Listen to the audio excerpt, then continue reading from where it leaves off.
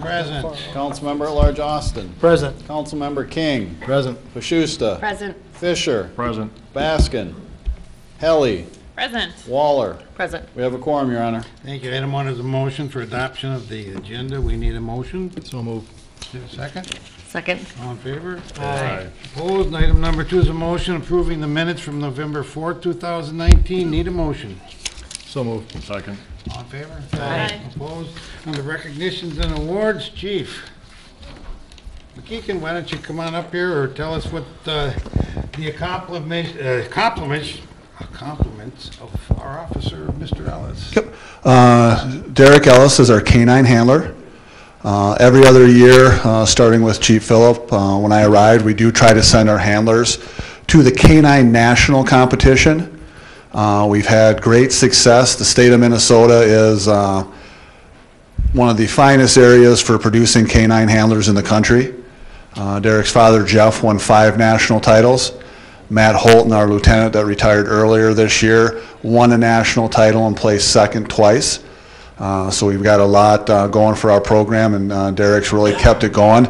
Derek and his partner Rudy had a 10th place individual finish this year at the national competition, and the team of 4 he was on took first in the nation down at that competition. For us and for our handlers, that the competition really mimics what we ask them to do, what we ask our dogs to do out in the field, especially when it comes to apprehension work, both locating people and the bite work that they do. So that type of training and the competitive environment really has a lot of carryover in what we're asking our dogs to do in the field, and that has a lot of impact on when we do use them, that they do what we want them to do, they apprehend in the way that we want them to apprehend, and that, like you said, really works out well for us. Derek's doing a fantastic job carrying on a rich tradition here in Austin with our canine handlers, and like I said, it was an outstanding result for him and his partner at the Nationals this year. Where are the Nationals at? They were in Florida this year. Okay, is Rudy a Malinois? Yep, Malinois. He's almost 5 years old. That's the same kind of dog that took down the big terrorist, right? Rudy, Yeah, you ought yeah. to be proud of your bloodlines. Yep. All right. Okay, well, you want to tell us a little bit about it? About just the national. You can have Rudy tell us, but Yeah. Right. he's ready. Like Chief McKeegan said, Rudy and I went down to Florida for the national USPCA canine patrol dog competition. Did very well this year. Improved from the previous time we went down, which is important, and represented Austin and Minnesota well. Yeah, I guess that's all I got, unless anybody's got some specific questions. Does Moore County have a dog, or do we have the only one in Nope, the... Austin is the only one in Moore County. Next closest would be Freeborn or Okay. Olmsted. And he trained for dual training? Yep, he's trained for patrol, apprehension, locating suspects, people, evidence, and also narcotics. And So you've had it for how many years? 5 years. You've had him all, and he is 5 years old? Yep, So you yep. had it from a pup, okay. Yep, and you know, a lot of these, you know, it's a competition, but it's also a certification. So Rudy's now nationally certified as a Okay. United States Police Canine. So you know, that's part of the certification, and that all just kind of trickles down from, you know, the certification. He does well there. He also does well on the street. So You're lucky you have your dad to turn to, too. He was... that helps. It definitely I mean, helps. That's great. I mean, it's perfect. Yep. good. So. All right, Dave. Well, thank you for Derek, your- I like the duty belt that contains a ball. Yeah, that's the most important thing for him. You see him keep looking at me, it's because he wants that. So Yeah. he'll like look around and he knows. So I just had it for him to give him on the way out. So I'll give it to him now. But Well, thank you guys. Rudy. Congratulations. Thank you. Thanks, Derek.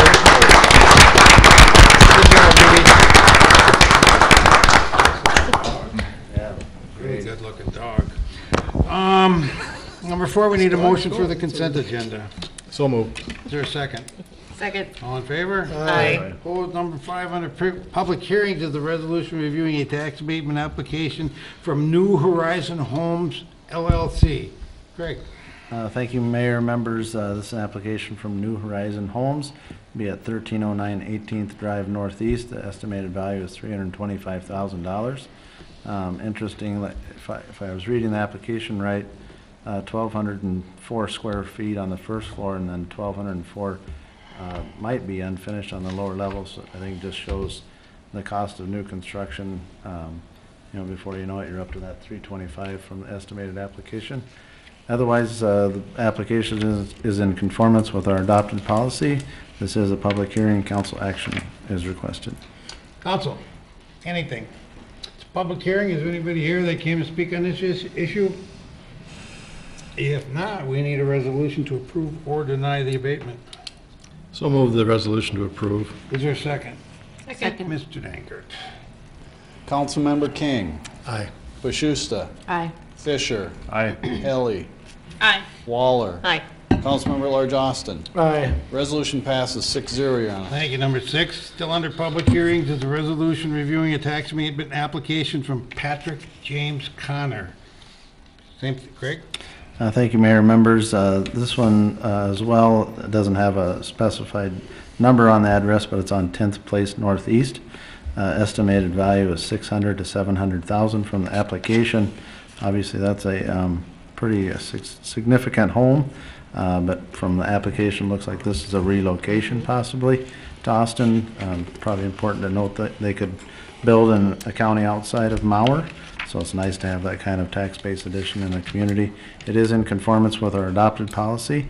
Council action is requested to approve the abatement, and this is a public hearing. Council, anything from the council? Public hearing, is anybody here come to speak on this tonight? If not, we need a resolution to approve or deny the abatement. So move to approve. Second. Mr. Dankert. Councilmember King, Aye. Bashusta, Aye. Fisher, Aye. Helly, Aye. Waller, Aye. Councilmember at Large Austin. Aye. Resolution passes 6-0, Your Honor. Thank you. 7 is a motion setting a public hearing for December 2nd, 2019 for the wastewater treatment facility plan. We need a motion. So moved. Is there a second? All in favor? Aye. Opposed? 8 is a resolution setting a public hearing for December 16th, 2019 on the adoption of the 5-year capital improvement plan. Need a resolution. So move the Is resolution. there a second? Second. Mr. Dankert. Councilmember King, Aye. Bashusta, Aye. Fisher, Aye. Helly, Aye. Waller, Aye. Councilmember at Large Austin. Aye. Resolution passes 6-0, Your Honor. Thank you. Number 9 is a motion authorizing the use of DS-200 tabulating machines for all future city elections and setting a public open house for December 4th, 2019 at 10 a.m. Ms. Kazel, tell us Yes, about it. we received a grant to purchase new election machines in 2018. We purchased them, but we weren't able to use them in the school district election because we didn't have enough time to certify them to the state. So we will be using them for all 3 elections next year, which would be the presidential primary in March, the regular primary in August, and then the November general election. So we have to provide information to the public about these per statute. So I'd like to set a public open house for Wednesday, December 4th at 10 o'clock where we'll invite the public, here in City Hall, in chambers, where people can come in and get information, and we'll have them fired up and show you how to use them. So Great. Council, anything? If not, we need a motion. So moved. Is there a second? Second. All in favor? Aye. Opposed? 10 is a resolution granting 2020 off-sale liquor license, club on-sale licenses, and wine on-sale licenses. Ms. Kazel? yes, these are all of the liquor license holders that we're going to renew for 2020. These are not the on sales besides the clubs and the wines, but these would be the off sales in the brewery. So we have to get those up to the state earlier than the rest of our licenses, so we would request you approve them. Council, anything? If not, we need a resolution for 10. So move the resolution. Is there a second? Second. Mr. Dankert. Councilmember King, Aye. Bashusta, Aye. Fisher, Aye. Helly, Abstain. Waller, Aye. Councilmember at Large Austin. Aye. Resolution passes 5-0 with 1 abstaining, Your Honor. Thank you. 11 is a resolution approving the transfer of 102 South Main Street to the Port Authority. Craig? Thank you, Mayor and members. Similar to the Creekside Business Park, We'd like to transfer this property to the Port Authority. This was part of the KSMQ project and a remnant from that to the east of the project area. We'd like to transfer that to the Port Authority, who's been our arm for economic development. Otherwise, answer any questions. Otherwise, we need a resolution for approval. That's the lot between Domino's and the And grocery the store? Asian grocery, yes. Okay. Council, anything else? If not, we need a resolution. So move the resolution. Is there a second? Second. Mr. Dankert. Councilmember King, Aye. Bashusta, Aye. Fisher, Aye. Helly, Aye. Waller, Aye. Councilmember Large Austin. Aye. Resolution passes 6-0, Your Honor. Thank you. 12 is a series of motions and ordinance reviewing an ordinance to amend the future land use plan for mixed high-density residential to commercial and rezone property from an R2 multifamily residential to a B2 commercial for the property located at 1500 7th Avenue Northwest.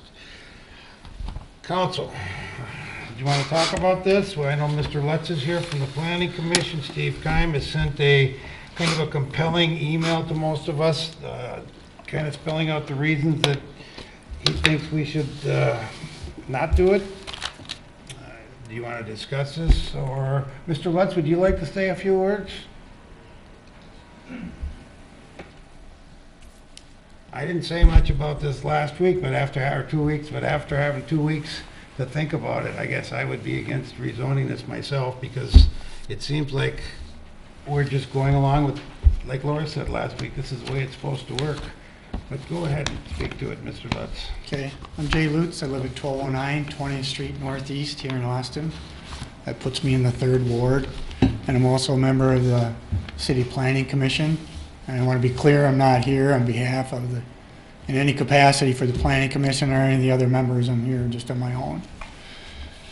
I think there's 2 points I'd like to make about this thing. The first one is that thing we call the comprehensive plan that we spent a lot of time and a lot of money and a lot of work by a lot of people over a number of years to put together. And that is meant for situations exactly like this, to use as a guidance document to help us do orderly, organized, sound planning for development and zoning. If we're just going to disregard that, then it's really not worth the paper it's printed on. We put a lot of effort into that, and I think you should consider that strongly. The other thing I wanted to talk about is, I don't know what it is with zoning issues, but it just seems impossible to discuss them and keep everybody on track.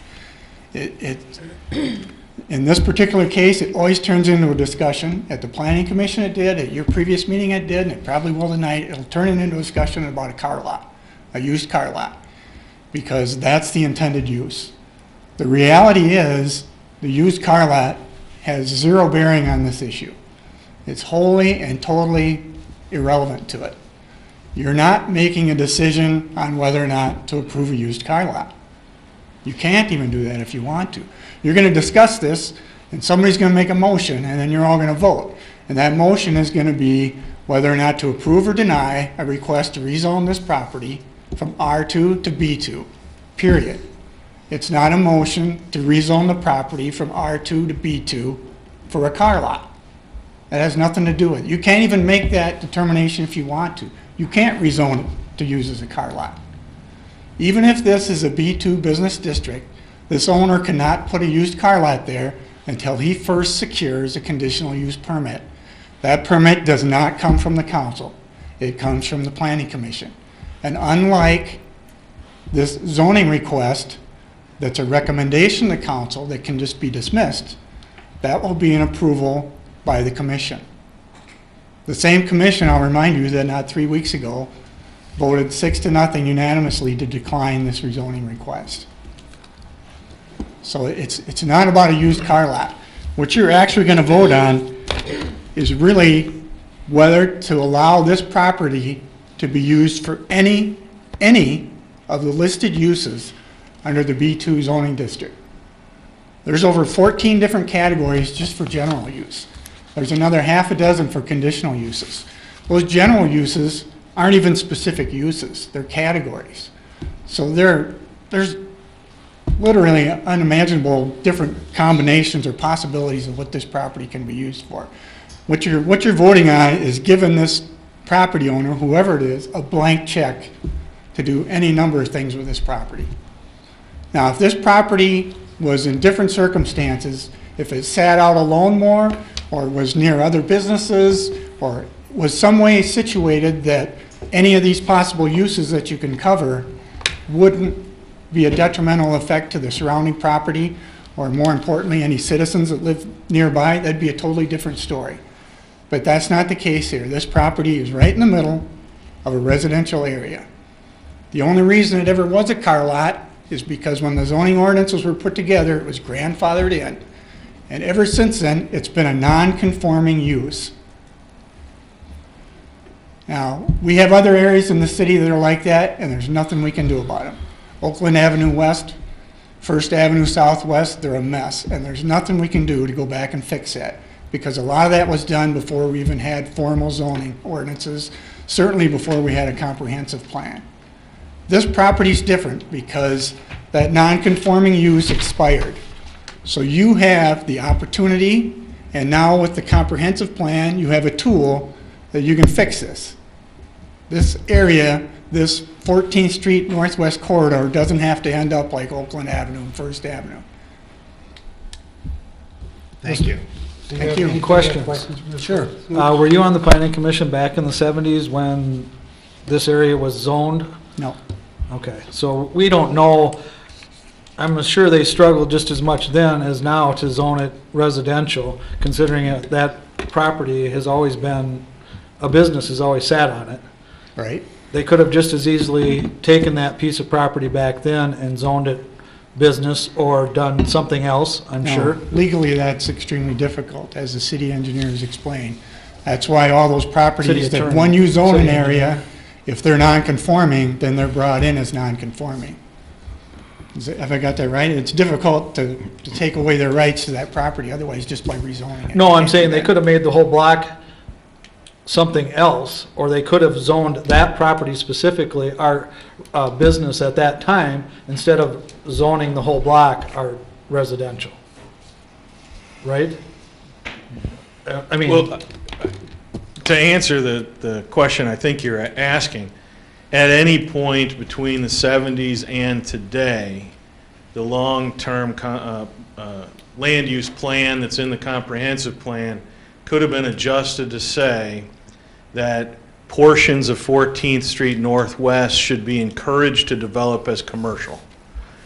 From the 70s to today, the zoning ordinance and the long-term use map and the comprehensive map have indicated that that area of 14th should be encouraged to develop as residential. The zoning ordinance and the long-term use plan map and the comprehensive plan have gone through intensive reviews every 5 or 10 years from the 70s to now without a change in that public policy. but that's not to say that it couldn't happen. It is true that a decision could be made looking out into the future that this area is appropriate for commercial and that a broader swath of 14th could be identified on that future land use map as future hopes for commercial. And then as properties ask for rezoning, they would be rezoned to fit that long-term plan. All of those are possibilities, and all of those are within the control of Planning Commission and the council to effectuate. Okay. They're not in place today for whatever that matters. So, Mr. Lutz, if this property does remain zoned as a residential, do you ever see anybody, would you develop that? Would you put a house on either one of these properties? Would you I? see anybody developing this property as residential since it hasn't happened in the last 40 years, 50 years? Well, what I would do with it's irrelevant as well. You can't sit and read minds and imagine what's going to happen to this property. That's not the role. What's before you is whether or not to open it up to all these other uses. We'll open this up. Now, would I want to live on that property and have an all-night fast food restaurant with a drive-up window 24 hours outside my bedroom window? No.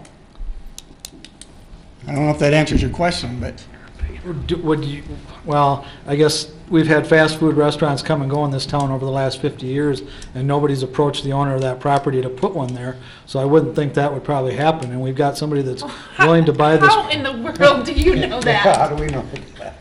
Well, we've got somebody sitting here tonight that's willing to buy this property that I'm assuming is gonna own the property for quite some time. And he says he wants to have a car lot there. And granted, it does open it up, but I've also been on this council long enough that we've operated, or we've considered people getting conditional use permits, and it stays with the property, and we say, oh, they're gonna stay there forever, and within that time, they've already gone, and so that property still is stuck with that use where people can come in and do something in a residential area that it's not zoned for, because the variance that they got stays with the property, not the owner. So, I mean, nothing is forever. Things do change, and I think we have an opportunity to develop some land, have it useful, and not sitting empty. And it's been, a business has sat on that property for as long as I can remember, and I've lived here for 58 years. So it's funny that your argument is, I think, essentially the same as Mr. Lutz's, which is things do change, and no one is saying, do you approve a car lot for today? No, we knew that when we voted on this at the last meeting. I did too. I approve a car lot for today. The problem is I don't approve a fast food restaurant for 5 years or 10 years or 20 years. No, what we're voting on is whether this goes from residential to business. We're not voting on what kind of business is going in there. It's whether we are going to rezone this from residential to business. Right. That's the issue before us today. If we choose it for business, it's a very wide definition, and we will not Yes. get another bite at that apple if something comes along that doesn't work for our community. And I personally think a rezone to a something more restrictive than B2, but Well, then more maybe we wide should, open than- maybe we than should R2 task the is what I planning think. commission with coming up with additional zoning classifications, so that we can zone this exactly the way you want it zoned. And change the I read a comprehensive memo of plan. like 5 options of zoning that we already have that we could use somewhere between these two. I think the pendulum swung way too far to go all the way to the B2. I think if you stick with residential, you're gonna have an empty lot and an empty building. Probably. What you have is a difference in perspective, whether or not you think it's appropriate as council members, as elected officials, to take the perspective of the property owner and look at it from his standpoint of what's best, or whether you should take the perspective of these residents, the citizens that live in that neighborhood, who have to deal with whatever goes in there, and it affects their quality of life directly. Whose perspective do you want to take? That's the decision you have to make. If we approve the rezoning tonight, can somebody fill me in on what happens from here? I think you said it goes back to the planning commission, or was I incorrect? Once it's rezoned, it's rezoned. But the permit part of it? Property owner tomorrow can go get permits and start construction on anything allowed under B2. If he But wants to go forward with a car He has to lot, do what, Ms. Wallace? he's gonna have to get a conditional use Could we permit. have Holly answer that for Sure. us, please? Yeah, the particular rezone that he is asking for to allow a car dealership requires a 50-foot setback, so he's going to have to get a variance, which would be a decision by the planning council, and then, a recommendation from the planning council, final decision by council, and then he will also have to get a conditional use permit.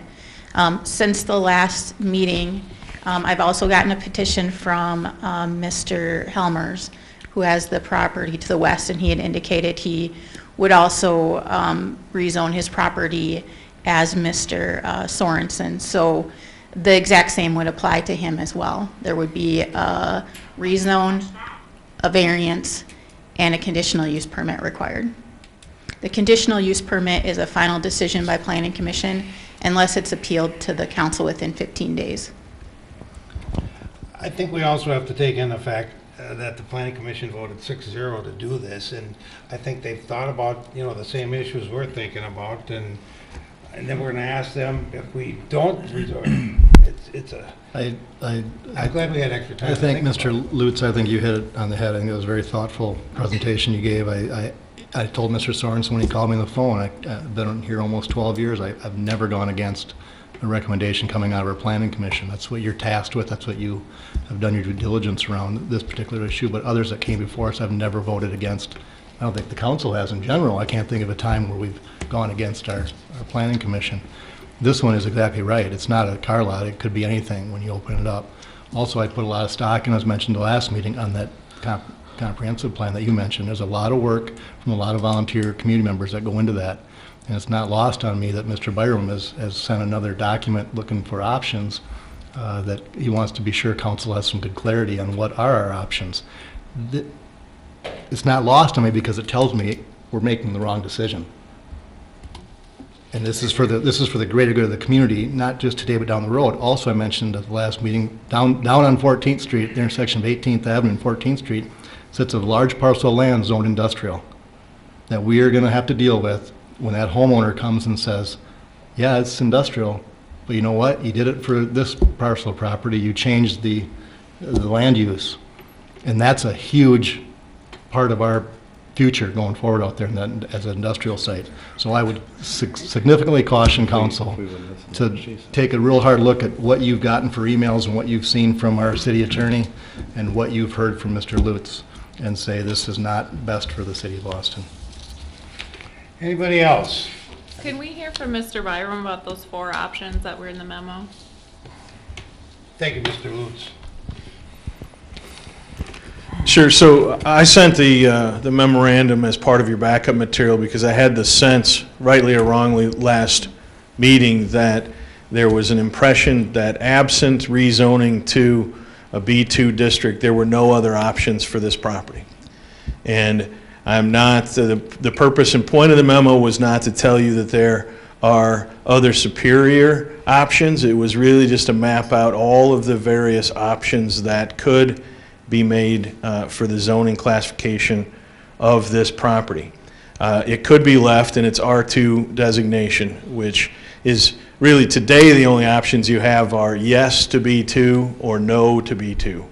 So a no would leave it as an R2, but in the future, the landowner could bring back alternative requests for rezoning under these other categories, which would open up these other options. So the options that I laid out were what we call RO, which in our lexicon sort of means residential office. And it is specifically designed to allow office uses next door to and in and amongst residential properties. The types of businesses that it allows are lower scale or smaller scale businesses. It is a zoning classification that is deemed to work well when you put residential next to more commercial uses. It does not allow a car dealership.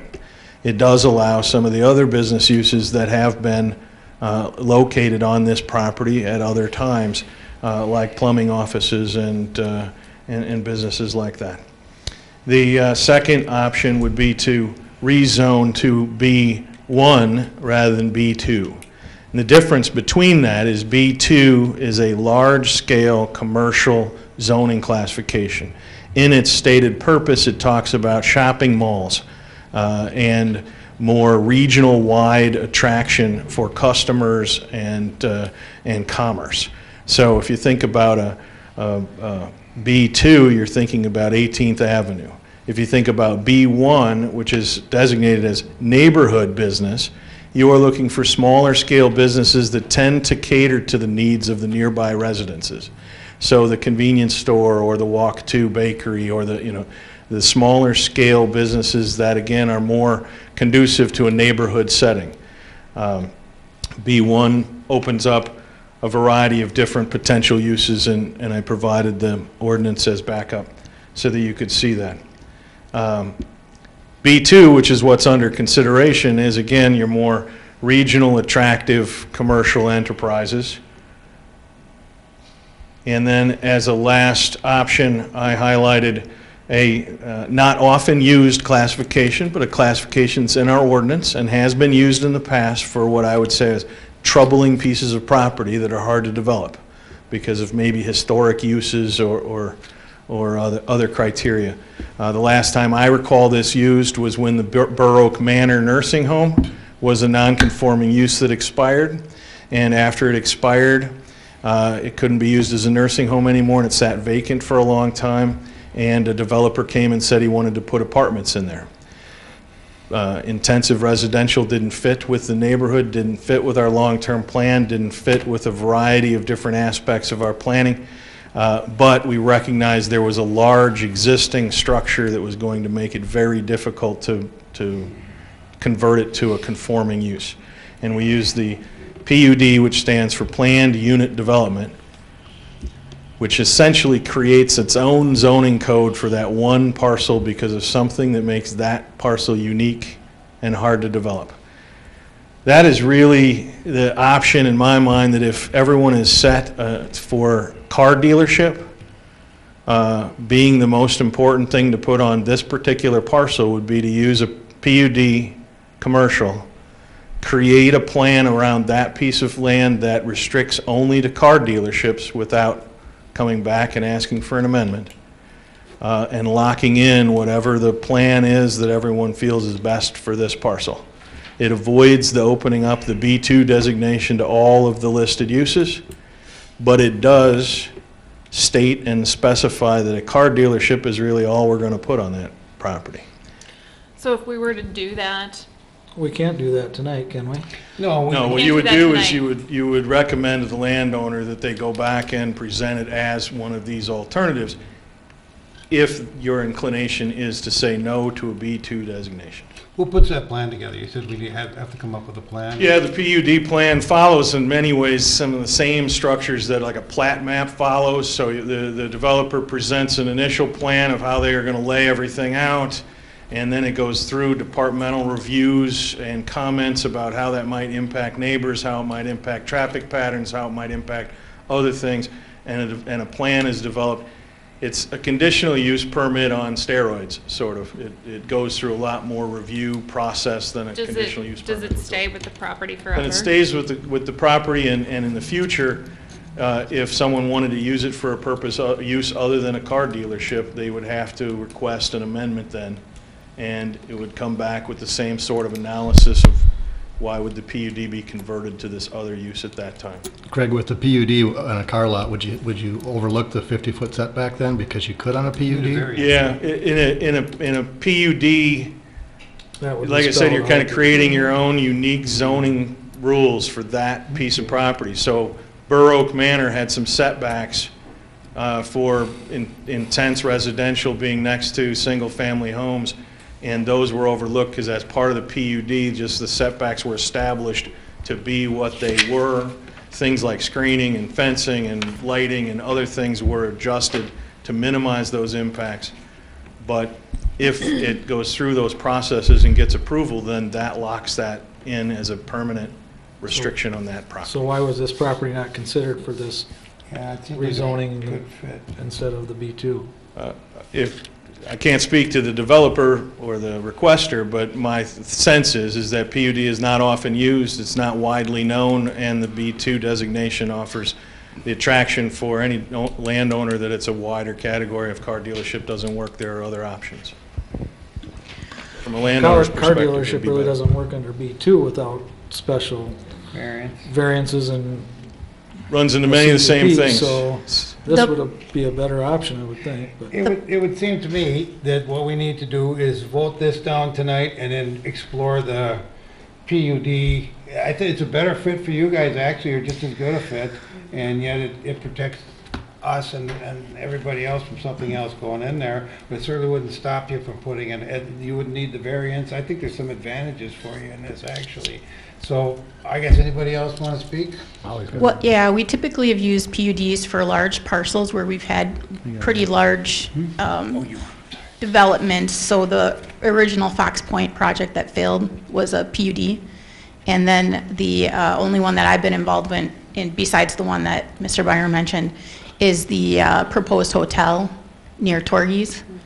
That project has not moved forward. The investment into the property and that process is quite substantial, and usually we're talking about a benefit to the community, a large benefit to the community. So from my perspective, that's not the first thing that I would look at with regard to rezoning a property. Most property owners would typically be able to comply with whatever rezoning district that they are required to comply with. This is unusual because the size of the lot is, not only is the use non-conforming, but the lot is also non-conforming in its size and inability to meet the standards required in our zoning ordinance. So that's basically where I'm coming from with. So I think what we need to do is probably, I guess what I would do is not approve this tonight, and then look into the PUD. Then it's going to be, do we want to do the PUD, or do we want to go back to just residential and leave it at, there? Or I guess another- my question Or another is- combination that Craig has. Or another combination, right? But I think we've heard enough arguments. Well, I don't think there's any other option that really allows a car dealership without him getting the variance and the CUP without rezoning it unless we do the PUD. Right? Am I correct on that? That's correct. So I guess if council could live with the PUD, if it came back to us, I guess I could vote against this tonight, but if that doesn't happen, I guess we're losing out on an opportunity for this gentleman to get into business. But I guess I would like to see him be able to do what he wants to do there. And if people are worried about other things than this restriction, I mean, with the PUD, you can obviously limit it to no fast food restaurants moving in there. Yeah, I actually think the PUD is the tool for this, because there's obviously a sentiment in the community that it's been a car lot, we want it to stay a car lot. The lot's good for that, it's not good for a lot of other stuff. That's the sentiment that we have, and then we, and this is the tool that can get us there. Every other tool doesn't fit as well. We'd have to be making some exceptions, variances, and so forth, so. Great. Mr. Byron, we know the non-conforming use for the car dealership has expired. Has the use, it was a roofing contractor after the car dealership, has that expired? So it was originally a plumbing business. There was a request to change the non-conforming use to a car dealership. That was granted. There was no application to switch from a car dealership non-conforming use to a different non-conforming use, and those switches don't happen automatically. So on a very technical and legal basis, the fact that there was a roofing business and other things that were in there between car dealership and when it expired doesn't change the analysis of what options are available. Okay, thank you. Okay, council, what do you want to do? Like I say, it seems like tonight, the first step would be not to pass this if we're going to look at something else. Mr. Helmers, you got to come up here and give us your name and address.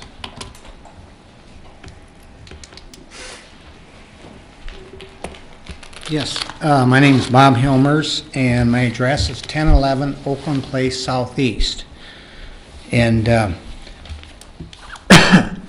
this property that we're talking about tonight, do people remember what that property looked like 25 years ago? When I got that property, it had a rundown two-stall garage. It had a building on the end with a mechanic shop in there. When I purchased it, there was actually a mechanic shop in the north end of the plumbing building. And that building was dilapidated, and so I tore that building down. I rebuilt the other building up, and I think I really changed that area of town. I've had a lot of comments, and people said, my God, you fixed that place up, made it look like something down there. So it was always a nice, clean operation. And as you know, I had been in front of the city a couple other times to zone that commercial and was denied the request to rezone it. And actually, I went down to the zoning and planning on about September 15th. And I talked to Holly, and I said, do you know of anybody coming in to try to rezone that car lot right now? And she looked it up. She's, no, I don't know. Haven't talked to anybody. I don't know anything about it.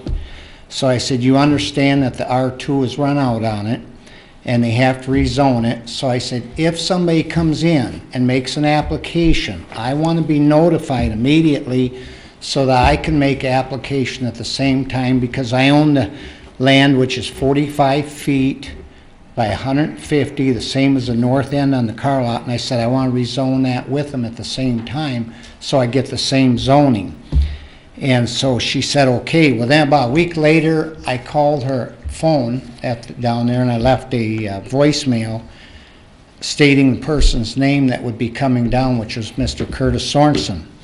And then I never heard nothing. All of a sudden, I got a letter in the mail that, you know, this property's up for rezoning. So the very next day, I called Holly. I went down and talked to her, and I said, what happened here? How come I wasn't notified? And I said, I want to be on the same docket the same day. And she said, oh, I'm really sorry. It happened so fast. He come in on September 30th, and they printed it on the paper on October 3rd. She said, we didn't have time to get you in. So she said, just go to the meeting, see what happens. So I went to the first meeting here, and when it was turned down 6 to nothing, the next day I went down to her office in the morning. I said, what do you think's next here? Because I was going to do an application for the rezoning of mine. She's, I think you should maybe not waste your money and wait and see what happens at the next meeting. So I did. And then at the next meeting, things changed. So then I went back down and did my application with her on it. And so that's because, like I say, in that strip, so if you took that north end, that'd only be 90 feet. That's not going to be life and death to anybody. And on my part, all I'd want is a display area for 3 to 6 vehicles. That's it. And there's nothing across the road from it. It's all bare for maybe 1,000 feet on the north side. You know, it's just the trees that you're looking at. But and not only that, the city has to look at the fact that there's other R2 properties in this city that were on the city maps as R2 that within the last 10 years got changed from an R2 use to B2 commercial. And there's like 3 of them or 4 of them that I know of for fact that were changed. So it isn't like things get changed now and then, because they do, you know, because for example, the one business on 4th Street Northwest was an R2 property, and they added probably a couple 100 feet north of it to it and made it all commercial. And it was under R2 zoning, just like mine on the map, because I have a copy of the map at that time. So anyway, but I think it'd make a nice car lot, and I think Mr. Sorensen do a good job there. And so that's it. Thank you. But we, I guess I have a question for Yes. Mr. Sorensen, not for you, Bob. Okay. but Thank you. Yep. I guess, Mr. Sorensen, I guess my question for you is, would you be willing to, if we voted down the rezoning to B2 tonight, to pursue the PUD? Most definitely. Okay. Curtis Sorensen, 303 27th Drive Northwest. Thank you, Curtis. This is not what I expected going into this, but it's very interesting, and I thank you all. It sounds like we've had emails, we've had a lot of talk, we've had a lot of thought and discussion over this property, as I have myself, and a lot of work. And I'm really glad tonight to hear that we have some solutions. You know, that's basically what I'm looking for. I brought my form to Holly, and I'm just looking to get my car lot form signed so we can get this going. If the PUD is an option, that is great for me. I know it always has been a business. Everyone in the community there, when they purchased their homes, when they moved there, it probably was a business. So it's nothing new to them. And I completely understand and I respect the comprehensive plan that we put money into, not just, you know, your time, you know, in the community, our money into doing this comprehensive plan and following it. I think this still is a unique property. As Craig said, normally the B2 is for a large-scale commercial operation. This is not a large-scale lot. Holly didn't bring up the PUD to me exactly why she said, because it's costly and time-consuming, I think she said. So it didn't occur to her. This is the first I've heard of the PUD option. Am I saying that right? Is it PUD? I'm totally open to that. If we're willing to put more money and more time into doing this, I'm all for it. And I think what you've seen from council is, there's nobody on the council No. that says, we don't want a car lot there. No, But they're no. saying, we don't want to get into a territory where 2 or 3 years from now, this might turn into something that we hadn't wanted there, but because we rezoned it as such, Correct. we can't do anything about it. And I agree, and I go back to the unique size we talked about. I heard a gas station, food, fast food joint, and things like that. I don't think this lot is the correct size for something like that. Probably not. So I think it is it's a unique situation. We mentioned a lot, 18th and 14th. It's 100 by 200 lot. That's a huge lot. That could be zoned to B2 and be put anything there. Given the size of this lot, I don't see much that it could be besides a car lot. And again, I'm here for solutions to getting that done. If the PUD is the route that we all want to go, I will most definitely pursue that. And Glenn already said, I think we're both all for that. We're here for solutions. My question to Mr. Byram is, if we do a PUD on this, what happens to Mr. Helmer's property? Does he have to come in separately and ask for it, or how does that work? Yeah, anything that Mr. Helmers wants to do would have to be submitted by a separate application to be considered separately, and the only thing that may influence the result is, whatever happens here changes the neighborhood to some degree and does become relevant in considering whether Mr. Helmer's property that doesn't touch on 14th is So would he do that- situated such that it would make sense for anything he's asking for. We'd use the same thing, the PUD on that? Well, so I'll read a couple of things. PUD, the purpose is intended to encourage developers to use more creative and imaginative approaches in the development or renewal of existing properties. It is intended to be used in areas of the city that need rehabilitation and development, in areas where it is believed that private investment should be encouraged, or recognition that redevelopment cannot be expected under our normal rules. So if you use a PUD under either of those two categories, you should be looking at a property that has been previously developed in a way that makes it very difficult to redevelop under normal rules. Okay. I'm not sure that that applies broadly to vacant lots or to other pieces of property separately, but one of the things that has been mentioned by this applicant is that there's an existing structure, there's existing paving, it's sort of set up as a car dealership, and because of that, it may make it difficult to redevelop in other ways. So it fits within some of those criteria that are in our ordinance for use of PUD. But the PUD gives us a chance to pigeonhole it into one use. single Exactly. use. Okay. Council, we should get moving. Thank you. Thank you, Anybody else? Councilmember.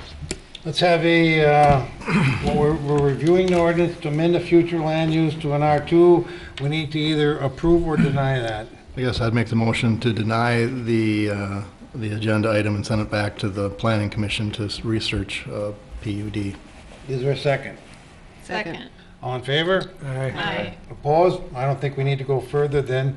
Mr. Lutz, I want to thank you for coming in. I mean, I think some people have changed their mind. You've given us some more information that I think I think everybody will be happier when this process is done. So thanks for coming in. And thank you guys for coming in. Thank you. All right, thanks. All right, 13 is a motion appointing Sue Grove to the library board term from December 1, 2019 to December 31st, 2022. We need a motion. So moved. Second. Is there all in favor? Aye. Opposed? Number 14 is a resolution accepting donations to the city. We need a resolution. So moved. Second. Mr. Dankert. Councilmember King. Aye. Bashusta. Aye. Fisher. Aye. Helly. Aye. Waller. Aye.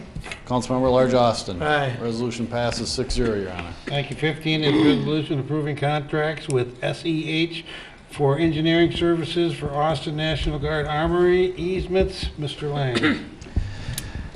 I wish I could explain this easier, but the city, for the airport navigation, we need an easement from the Armory. And the Armory is landlocked in their current location, so they need an easement from the city for access across our property to Highway 218, and they also need an easement from us for drainage because their site runs off onto our property. This all kind of came up about 5 years ago when the Armory looked to rehab or refurbish their building. That kind of started the process, and we've been working on it ever since. So it's a long and cumbersome process when dealing with the FAA and then also you incorporate the city government and the state government with the armory. So working through that process, we actually have to develop values for each of the easements. We need to buy the easement rights from the armory, then, and those costs are eligible for reimbursement through the FAA. Then we have to develop a cost for the easement, the access and drainage easement that the armory wants, and then we need to have them purchase that easement from the city. Another layer that's involved with it is we are actually granting them access or granting them an easement to airport property, which was likely purchased with FAA dollars back when it was Decker Acres, and you can't sell FAA property. So there's just another layer that we need to research. So in explaining this, portion of these costs will be 90% FAA eligible. The remaining 10% is split up 5% state and 5% local.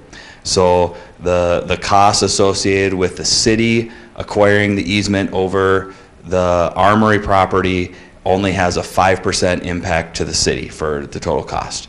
But the easement that the city would grant to the armory for access and for drainage, that is not eligible for FAA. We would look to the armory to split those costs. And the way it would work out is a lot of those costs on the armory standpoint would be paid for. I'm making it too confusing. They'd be paid for by the grant dollars that we pay them for our easement. So a lot of work is involved, and that's why this is a higher engineering cost than a normal project that we bring forward to you. So we've received a proposal from SEH, two separate proposals, one for the easement that we would get for the armory and one for the easement that the armory would get from us. Those two costs are broken out at an estimated cost of, let me find it here a second, estimated cost of $42,500 for the easement that we would get from the armory, and an estimated engineering cost of $16,000 for the easement that we would give to the armory. Those costs do not include any of the acquisition. These are just the engineering at this time to put together all of the documents, put together the appraisals, and get everything ready. We would then bring back to you in the future what those actual easement costs would be. So to develop everything, put everything together, we'd recommend approving these two separate agreements with SEH to begin working and bringing this project forward. Any questions? No, you explained it perfectly, Mr. I'm gonna dumb it down a little bit, Stephen. Why do you have runway 17? What happened to 1 through 16? It actually has to do with 17 is 170 degrees.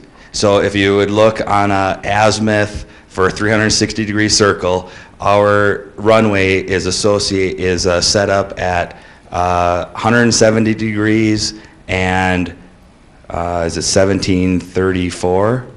Yeah, so 340 degrees and 170 degrees. It's not quite straight north-south. It's a little bit skewed. So you name it based on how it's situated on the land. The angle, yep. I'll be damned. Yep. These are cost us the 42.5 and the 16? Correct, the 42.5 is covered 90% federal, 5% state, 5% local. Okay. The 16.5 is covered 100% by us and the armory. You split that? Correct. Okay. Okay, good. Questions? If there's no questions, we need a resolution. So move the resolution. Is there a second? Second. Mr. Dankert. Councilmember King. Aye. Pashusta. Aye. Fisher. Aye.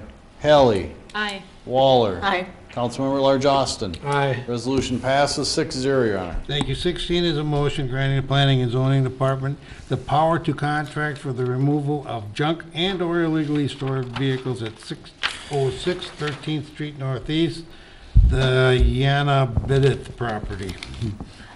Need a motion. So moved. Is there a second? Second. All in favor? Aye. Opposed? There's no citizens here tonight, so if either one of you reporters want to say something to the council, we'll listen to you. No? All right, let's move on then. Ernie, why don't we talk to you now instead of after the work session? How are things going? Very good, very good. Have you been able to use any of your knowledge yet that you gained from us? Not yet, but I'm pretty sure that I will use them in the future. Okay. I'd rather touch base with you after a council meeting when, you know, people can see you on TV and stuff than after the work session when it's just us. So if we could, we'll do that every week if that's okay, every other week if that's okay. Yeah. All right, reports and recommendations. Paul, we'll start with you tonight. Nothing, Your Honor. Laura. Nothing, Your Honor. Jeff. I have nothing, Your Honor. Rebecca. Nothing, Your Honor. Steve. I had the occasion last week to talk we're to, going I so never good. say anything. Excuse me. Can the record reflect I've never, ever hardly said anything at this time, and I get this? Just for I'll some. cede my time to Councilperson King. Thank you.